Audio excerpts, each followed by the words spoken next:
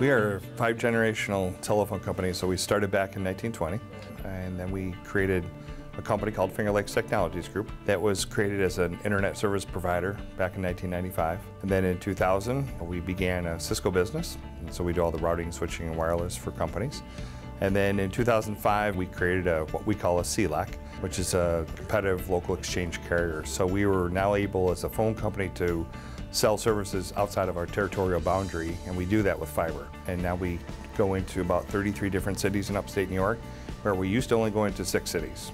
We have so much growth going on right now with the areas that we're servicing. And we have a NOC center, so a network operations center, we have sales, everything is just exploding right now. And we compete against the big guys all the time, but again, we love our niche, which is rural America. I'm a very open person. I love to spend time with people. I love to get to know them, their families. So I want to tell you everything I possibly can and try to hopefully convince you that you want to follow what we're doing and do exactly what we're asking you to do. And if you have suggestions, we want those too. And if there's a better way to do it, please tell us how to do it even better than that. We have been recognized by the state for our fiber builds. We've also been awarded a family award from Alfred University a couple years ago for our family business.